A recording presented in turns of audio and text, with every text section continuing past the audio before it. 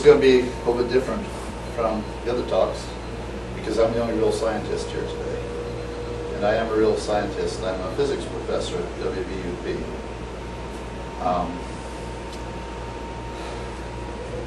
Where to start?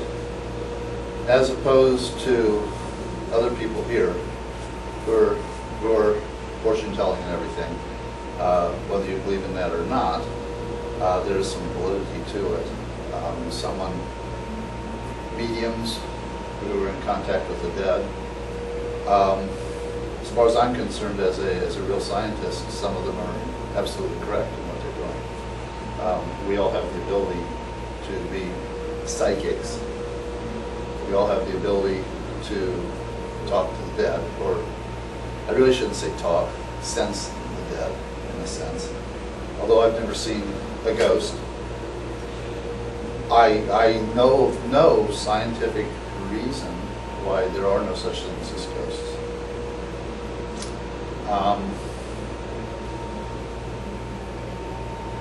In fact, I could think of scientific reasons why there would be ghosts, but that's opposed to most scientists, because most scientists, it has to be there, it has to be real for you to sense it or anything. But then I'm not a normal scientist, although I am a pure scientist, I would say. Now, scientists, if you follow scientific method, the first thing about scientific method as developed for the past 500 years has been you observe nature around you. Then you define quantities, then you measure those quantities, look for a pattern in those quantities, develop a hypothesis to explain it, develop an experiment to verify the hypothesis, and then form a theory if you get positive results from the experiment, and then a law of nature. I mean, that's a regimen. Now that's not an absolute thing, because there are other scientists that work off on the edge of that. But in study of parapsychology, which is the scientific study of paranormal phenomena, they try and adhere to this. Now, you have to go back to the very first step in the scientific method, and that is there are two ways to observe. You can observe the world around you logically, using reason, and scientists is built on logic and reason. Or you can do it intuitively, those little things you know to be true, but you can't verify it anyway. That's intuition. Now, science is not against intuition, although some people like to think it is. It's perfectly 100% reason and logic. That's bull. Science has its own intuitive beliefs. Scientists use their intuition. But a scientist will base his or her observation of the world on reason and logic. Things you can put in equations and formulas, because mathematics is extremely logical. And sort of push the intuition to the side. Whereas the opposite in the other world, the other worldview, would be a mystic. Where a mystic and I'm not talking about a psychic, I'm talking about a mystic, a Buddhist mystic, a Taoist mystic, an Islamic mystic, someone who really studies the Kabbalah not because it's trendy, but because it's their life, the way they look at the world around them. And then the mystic uses intuition the same way that a scientist uses logic and reason. Tries to observe the world and explain the world around them using intuition. Now, you take intuition and reason together, and that gives you consciousness, human consciousness. Now, my field in physics is I do the physics of consciousness. And then an offshoot of that is the paranormal studies, parapsychology, and paraphysics.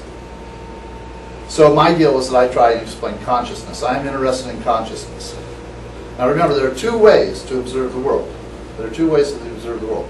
Now what I'm going to do is I'm going to introduce you to a method that's over 100 years old, that comes straight out of pure mathematics. Doesn't everybody cringe when I say that, pure mathematics? Yeah. On how to enlighten yourself. This would be equivalent to a Buddhist or a Taoist enlightenment or a mystic enlightenment through mathematics and physics. Now, we break down our world. You have your work cut out for yourself. Pardon? You have your work cut out for yourself. Yeah, well, it's already done if people would just do it. And I can guarantee this will work. I can absolutely guarantee this will work. But as far as I know, no one's been able to do it yet. That's the catch to it. It's not easy. Now, as a scientist, everything is reasonable in the world. have to break everything down to reasonable logic. I'm trying to explain phenomena, but as a scientist too, I know there are phenomena I can't explain. There's always something beyond what we can break down to reason. I think my guess is there'll probably always be something beyond what we can break down by reason. Now I can give you a good example. Good solid table, right? Does everybody believe that is a good material solid table? Yeah. Pedestal. Makes noise, I can bounce around. I tell you, it's 99.9999% not there. That is 99.9999% empty space. You think that's solid. And I know, and I can verify, absolutely, that is not solid. In fact, if I could take all the material content of this and put it together, the material content of that pedestal would be about as big as that dot, which you can see. Whoa. Thank you. You just got yourself on a film. You're going down history. No, actually, I'm showing this to my students in a physics class next week. They'll see this. See, that's what I mean. I'm doing real science. Now, if you take all the matter, the material, our consideration of this, it wouldn't be any bigger than that dot. Like the dot on a period in a book, in a sentence, printed. And if I could put that in my hand, it would be so dense, it would poke immediately, hold my hand, and head for the center of the earth. You go right through everything because it's so dense. Because it's going through 99.999% empty matter. Well, why do we sense this as being solid when in fact we know it's not? Anybody? It's not solid matter. We sense it because I'm 99.9999% empty space, but I can't put my hand through it. So the question becomes then, why can't I put my hand through this? Why doesn't this fall to the floor? If everything's so much empty space, why doesn't this happen? Well, it's not filled with matter. It's filled with something else that we talk about. And that something else is called field.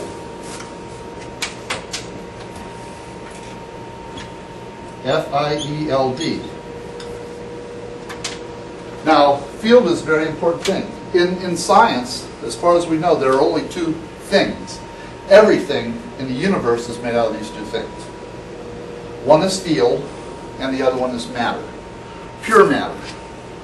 Now, I stopped at the store trying to find something like this to demonstrate to you exactly what a field is. We are familiar with actually three types of field. Gravity field, electric field, and magnetic field. Those are the three. There are a couple other ones, but we don't really sense those on an everyday level. Now, you wonder if a field is real, like matter is real. These are little clips with magnets on it. You go on your refrigerator. I tried to buy a bunch of these. I couldn't find my stuff like 2 or 3 places on the way here trying to find simple little magnets. Couldn't find it. But if you take these magnet to magnet and hold it together, and you can feel something pulling. Now there's nothing, it's just air between this. Matter is the air. But these are pulling. That pull is as real as matter is. That's the magnetic field. That's matter.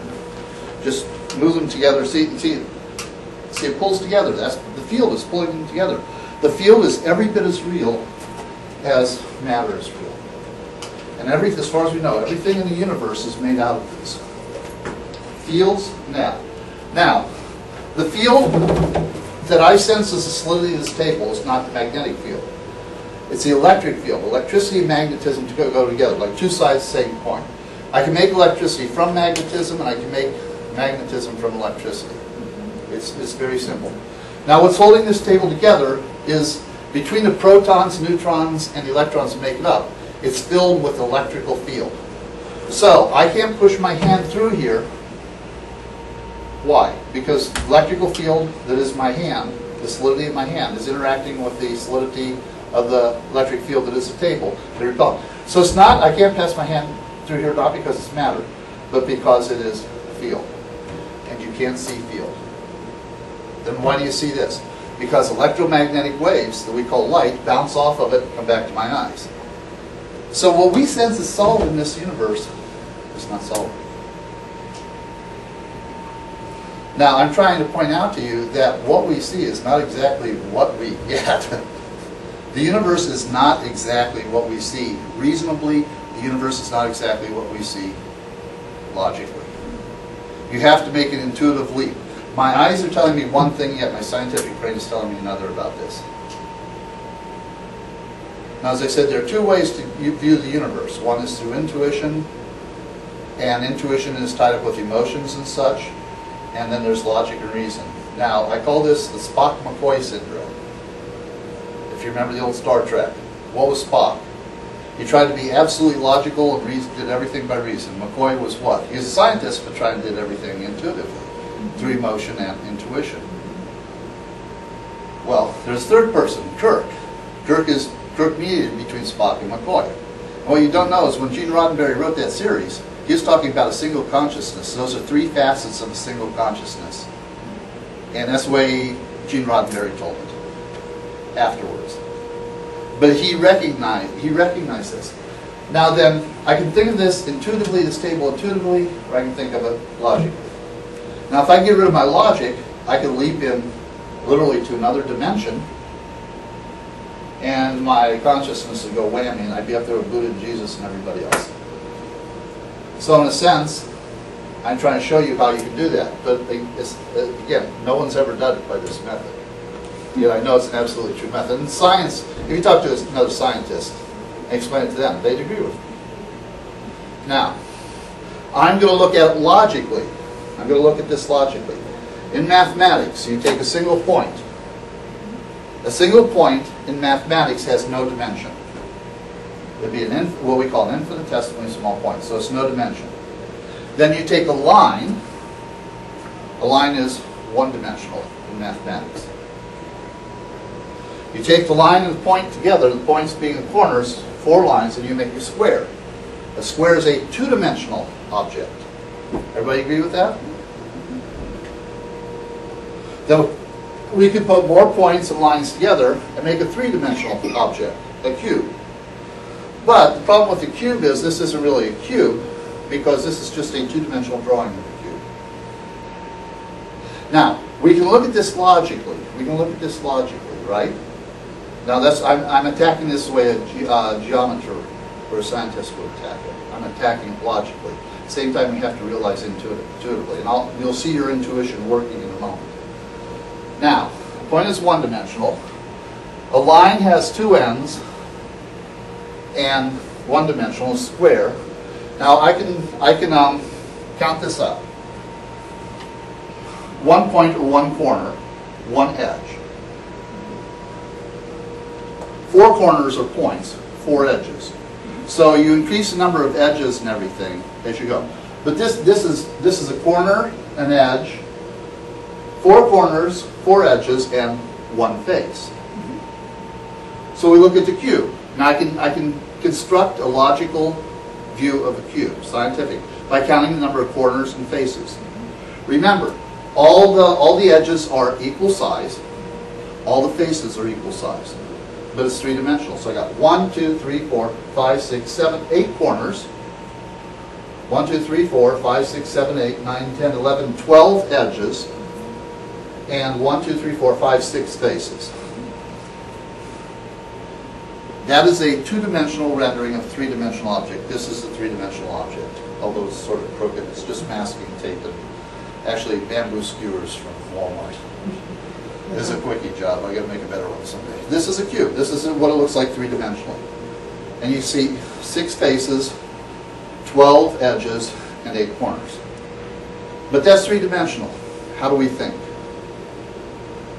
Our consciousness thinks three-dimensionally. Now this can you actually see the three-dimensionality of this? In other words, you see the height, the width, and the depth, right? Look at this. This is a two-dimensional rendering of a three-dimensional object. Now, our consciousness works in three-dimensional space. This is a special cube. This is called a Necker cube. N-E-C-K-E-R. No, I can't write it this trouble. This board isn't very good. Necker, N-E-C-K-E-R.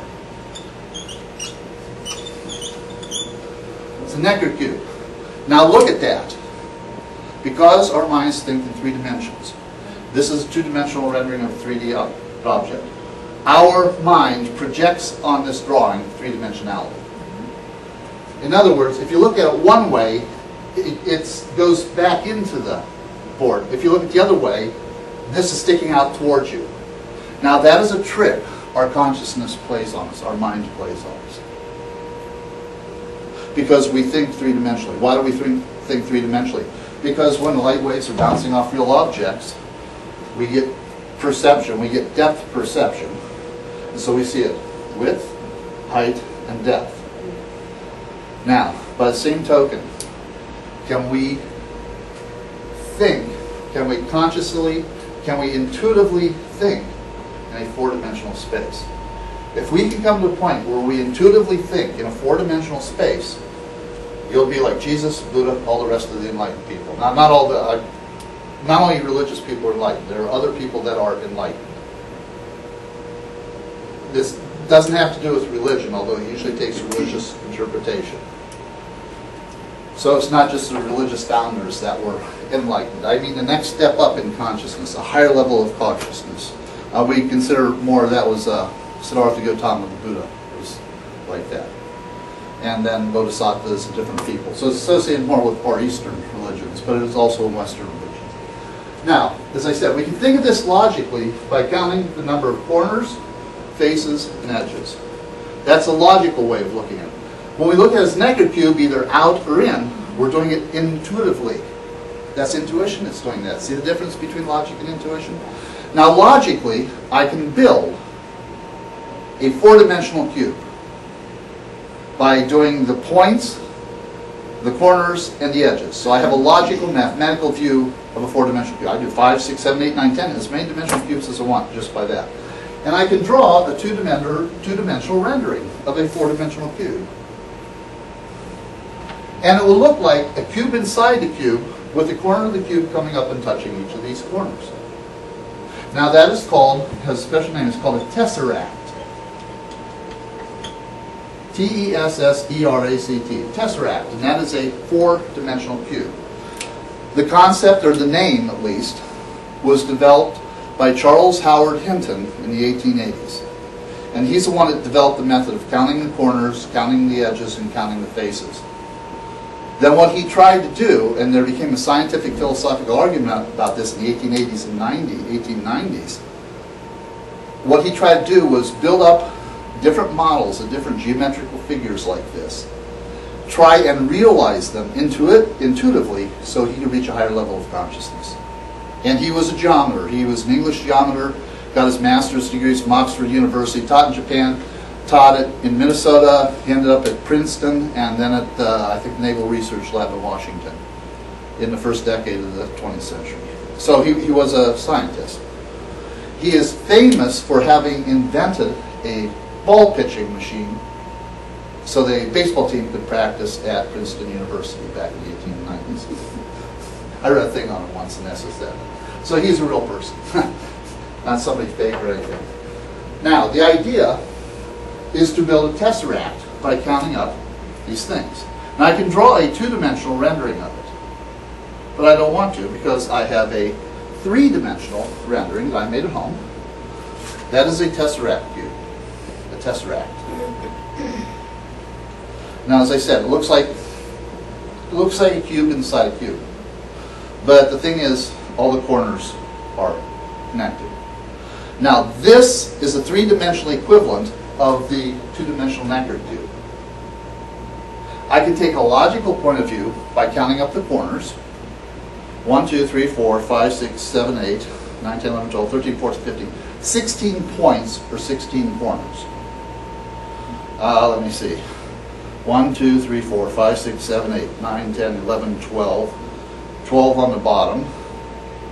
And 4 more, 12, 12, 24. No, I think it's 24 edges. And then the faces, I'd have 6, 6, 12, 13, 14, 15, 16, 17, 18, 19, 20 faces on this. Or, yeah, 20 faces. So that's a logical. This is a logical construction. But I don't want to see this logically. That's the way a mathematician would look at it. I want to see this intuitively. In other words, I want to do the intuitive leap in my mind, where I see this four-dimensional figure in three-dimensional space, the same way I see this two-dimensional rendering of a cube, or three-dimensional rendering of a cube in two-dimensional space. As this pops in and out, this center cube actually has to come out and form a single solid. You have to do that intuitively, you can't do that logically. You know what, I guarantee if you do that, you'll see everything else in the universe different than you see it now, because your consciousness will have been elevated. Now, Hinton not only did... So is this then attached in any way, or? Pardon? Now... If you think this cube out, would this be attached to the main cube? Yeah, it would be one single solid. It wouldn't be one inside the other. They'd all be edges around. Now, let's try and analyze this scientifically. I'm going to try. Well, like I say, Hinton tried to do it for 30 years, not just with the tesseract, but he did all, like he used pentagon figures, like geodesic figures with pentagons and hexagons and all these other shapes. Pyramids, basically a pyramid is a three-dimensional solid, and he'd do the four-dimensional equivalent pyramid. He tried to do it with all of them and built models like this. But after 20 or 30 years of trying, he said he finally had to admit he couldn't do it. That's why I say I don't know that anyone has ever do it. Yet I know, and I think most scientists would agree, that if you could understand that intuitively, you would reach a whole new level of consciousness, and your whole world would change around. But I don't know if anyone has ever done it. Now, look at it logically. As I said, the faces are all equal size. They don't look equal size in a drawing, do they? No. Are the edges all equal size in a drawing? No, they're not equal length in a drawing.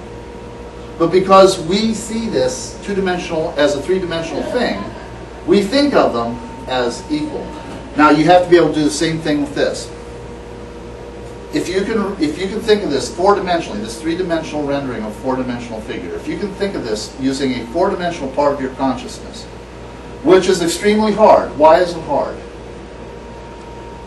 Because you've had, however old you are, you have had your whole life seeing, observing everything three-dimensionally. You literally have to break your life down and change your whole life to do it. That's why I say this would be an enlightening type thing.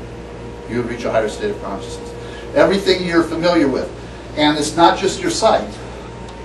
It's also touch and your other senses. All five of your normal senses are based on the three-dimensionality of space. So you've been trained, you've been brainwashed in that way. You, in a sense, have to rebrain or clean your brain out or re-brainwash or something to be able to think four-dimensionally. But in order to do that, now we see this. So we're looking at three-dimensionally. We see these edges as one size. We see these edges on the inner square as another size, another length, and we see this as a shorter length. In order to four-dimensionally view this three-dimensional rendering, all those would have to be the same length. All the faces, and then we see this face as like a what would be called a truncated pyramid. It's not. That is actually a square. If we think of this four-dimensionally, all the edges will become the same length. There won't be anything inside anything because this will all be outer, and all these would be same size spaces and all same size edges. Now, can't do it with this because we're looking at it logically and through a reasoning part of our brain, of our mind, of our consciousness. It'd be better if you have a picture of this in your mind. And unfortunately, the little balls that distract you from doing it. You have to have a perfect figure. But I didn't have a way easily to build one like that. The balls are good to look at logically because it makes things easy to count. But you have to see this for what it is, a cube inside a cube. And better even to think of it, sort of contemplate on it, meditate on it, like like a meditation type thing, to the point where your consciousness can actually, in a sense, sense this four-dimensionally instead of three-dimensionally, and then look at it again in our three-dimensional world and see what happens to it. That's how I would suggest doing this. But I absolutely guarantee your consciousness will go through the roof. Because if I can see four-dimensionally,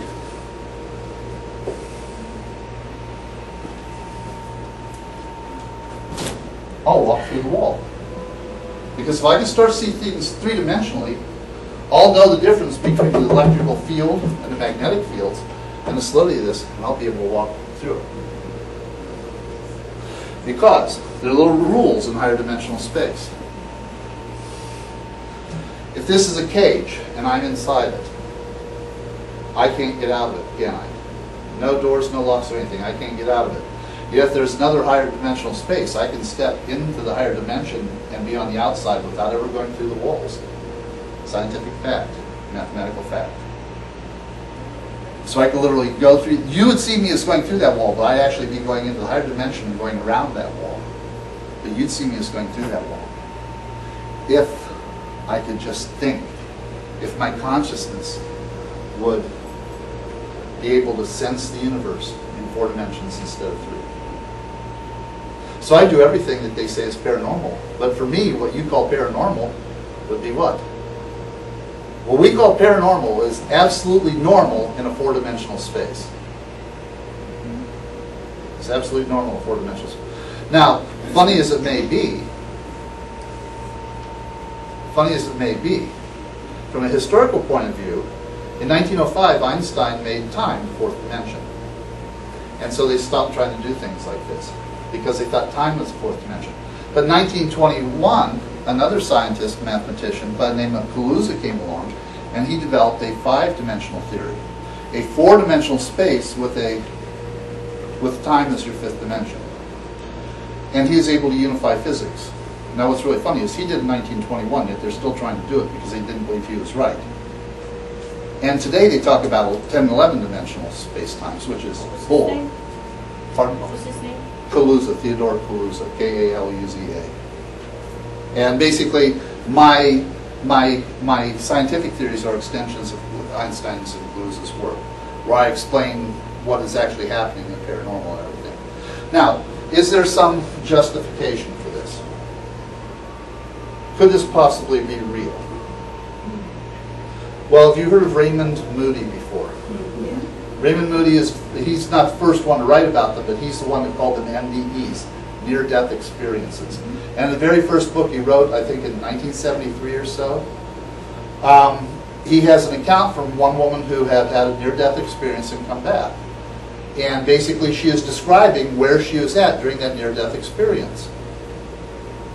And she said, well, sort of, and this is a book, this isn't a quote, I don't remember the exact quote in Moody's book, but it's something to this effect.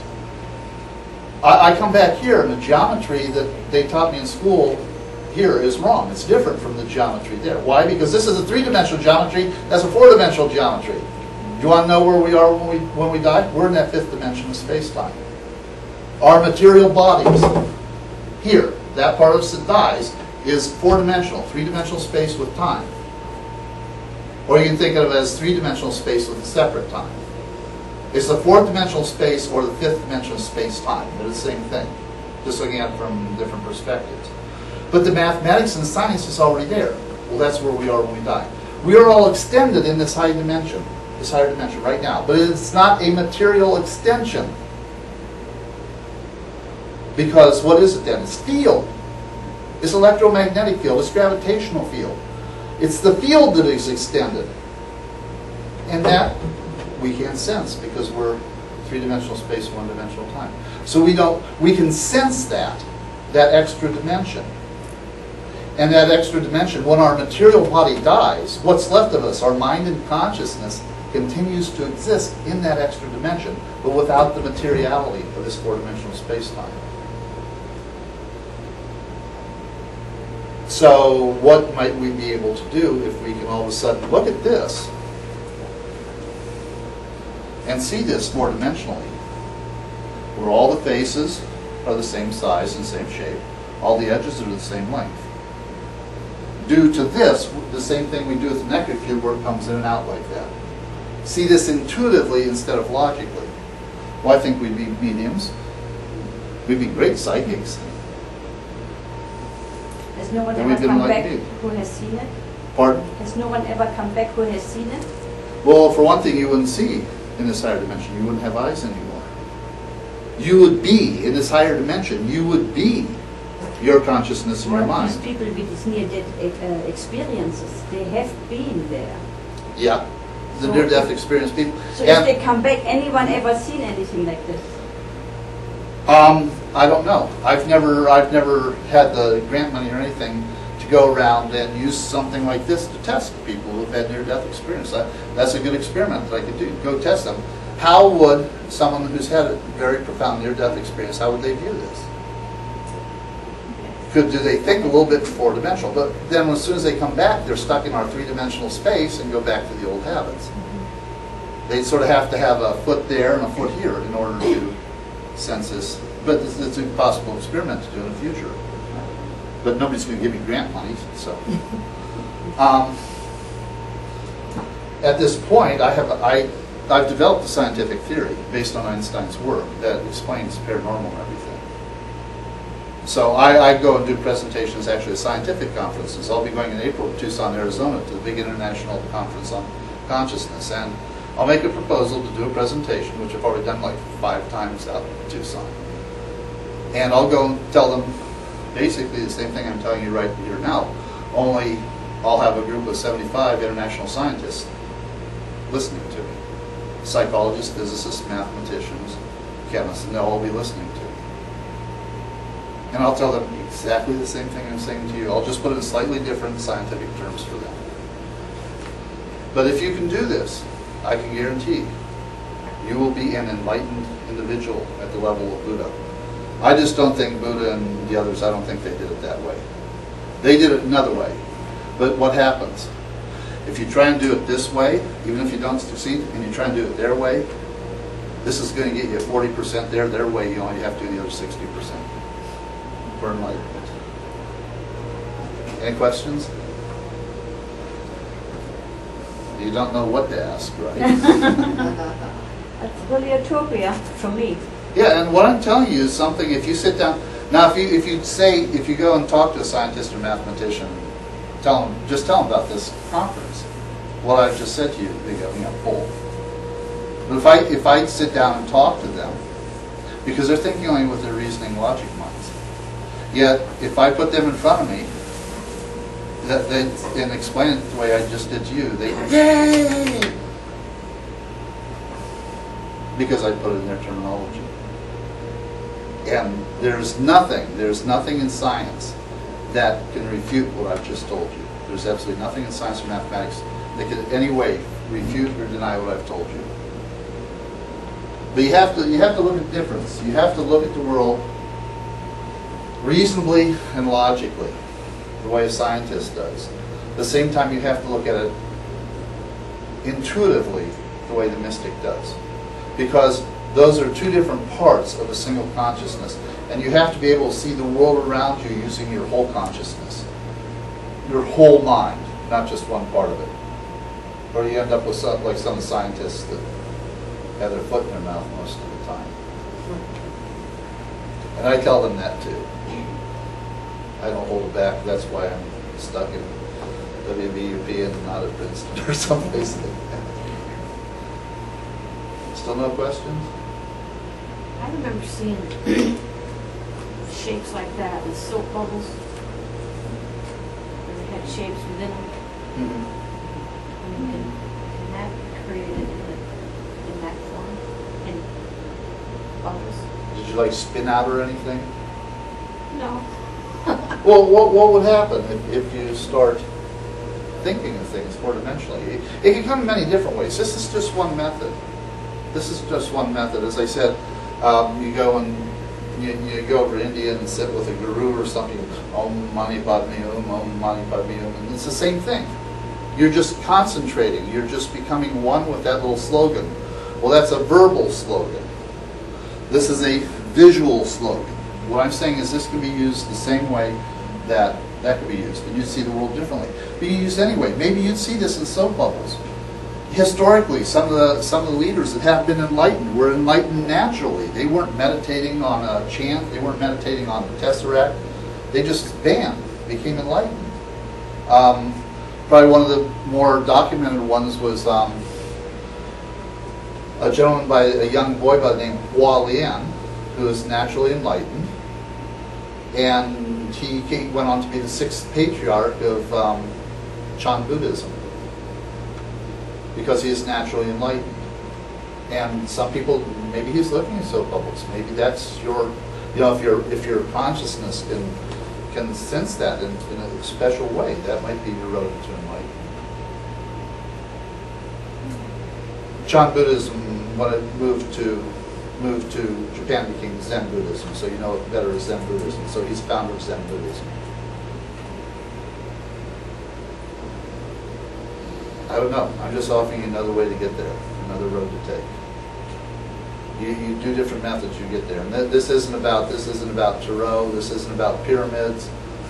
My view on all of those things is those are just different symbols. Tarot, rune stones, all the different figures are just different symbols. When it comes down to it, it's just your individual consciousness in your own mind, how they interpret that. And friends of mine who do these things admit to me on the slide, yes, that's what it is. It's the individual consciousness and the individual mind, not the symbols you use to get there. No questions? I think it's too hot in here. Well, I hope I've helped some of you, enlightened you in a small way. Well, these little wheels are still turning. This is completely new to me, so. Well, it's new to you, but science has known about it, like I say, for a while. There's a big scientific argument in the 1880s and 1890s. You go to Science magazine and the different scientific journals, and you will see where they're arguing. Is it possible to, they use the word realize, I'd say cognize, but they use the word realize. Is the realization of a four-dimensional space possible? And so they have these debates and everything on the possibility of it. So, I mean, but then in 1905, after Einstein came along and said time is the fourth dimension, they backed off. They didn't need to think about it anymore. They didn't need to know what a fourth dimensional space was because time was a fourth dimension. So it was sort of lost after the beginning 1900s. All this was lost. But now they're starting to think about it again. Well, 1920, the other one was with the 5 dimensions, so then they should have started again. But see, you can't get to the 5 dimension until you're able to think in 4 dimensions. But if you get, what happens if you get in that 5th dimension? It'd be like the floor, the carpet on the floor is the 4-dimensional space-time. And you're on the 5th dimension out here. What could you see? Your total past, your total present, and your total future. Because you'd be outside of time also. Now, during near-death experience, what is one of the first things a person experiences? Pardon? The life review. The life review. Okay, they're just viewing their 4-dimensional space-time life from a 5-dimensional point of view. They don't have a future, so they don't see their future life. They only see their past life. That's it. And how do they see it? They see their whole life, the past life review, in a moment, like that. Well, they have to be outside of time to do that. See, my ideas are fully supported by the literature and the observations of other people. Well, 5th dimension. In the 5th dimension, you experience not only your life on the earth, but your universal life. I don't know why not. Experiences. I would think you'd experience everything because it's your pure consciousness. And if there's such a thing as reincarnation, which I think there is evidence right now, scientific evidence that supports the reality of reincarnation. So once you're in your consciousness, yes, you should see all your past lives also. I presume. When you're better, even your future lives. Pardon? In between lives. Yeah. I've read Yeah. about experiences outside the earth plane. Mm-hmm. I presume that would include Well, the whole. when you start talking about the plane, right now I'm only talking about what would be this plane. The Earth plane would be our 4-dimensional universe. I personally believe there are probably an infinite number of dimensions. And just like we're a 5-dimensional space-time for our universe, that within that infinity of dimensions there may be other pockets. In fact, there may be 8-dimensional universes elsewhere within that infinity of dimensions. We're just like a little pocket inside that. There's no reason to suspect that. But I really can't talk about those other what you call planes of existence that I call other parts of universe within that infinite dimensional space. I can't speak of those. I don't have any evidence or experience of those. But as a scientist, I can't say they don't exist because there's nothing in science that says it's impossible. I'm presuming that if you're able to see your entire life experience, that includes Those what is known connections. as the Akashic record. Well, I think the Akashic Is that what it record is? is just a religious name for the same thing that I'm talking about. That's what I thought. That's trying to use, that is a purely intuitive, what I'm trying to talk about logically and intuitively together. So I think that's just a name someone else gave it a long time ago in Buddhism and Hinduism, because they didn't have the geometric scientific language to explain it, so they gave it a religious connotation and called it the Akashic or the Akashic records. Yeah, I think that's what it is. Others? Imagine my time's about up. Is anybody timing me? Can I go on for another 2 hours? No way.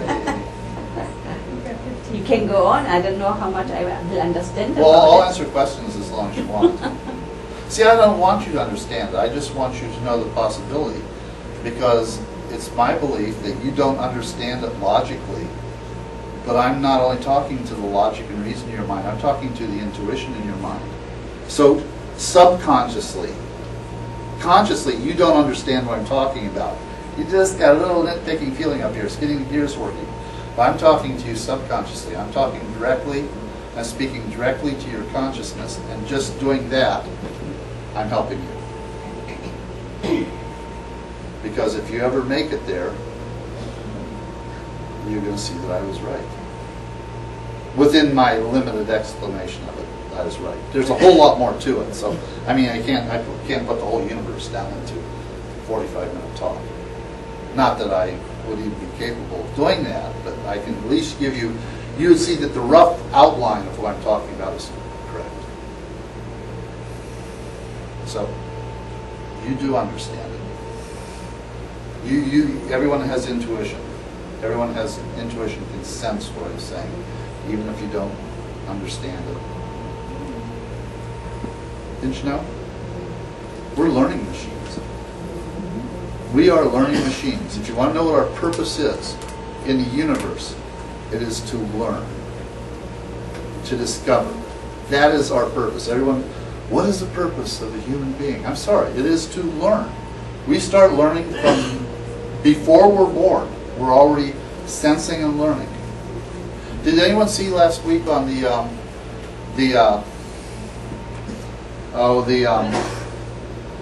ultrasonic sound method for looking at babies in the womb is getting so exact, you know, they can actually almost take perfect pictures of babies using ultrasonics now. And they had a picture on the news a week to 10 days ago, something they didn't even think possible. They have a picture of a baby inside the womb opening its eyes. They did not know that was possible. The picture was just... And you couldn't tell it was in the womb. It almost looked like a real picture, but that's how good the ultrasonics has gotten now. So we're already in the womb. We're already learning. So if you ladies get pregnant, you want to talk to your kid. Say nice things to him. Play Bach and Beethoven to him. Yeah. So, see, you are living. We're all living in probably, and it goes more for the young people. We're living in a terrible time for the world with overpopulation and pollution and everything. Yet at the same time, one of the mysteries of life is we're also living in one of the most interesting times in human history, because knowledge and everything is exploding. We're learning so much so fast we can't keep up with it. And it's sort of a yin-yang type thing. The bad stuff comes with the good stuff, I think, which is why we have all these other problems on the earth right now. Okay? Fini? Okay, thank you all very much. Thank you.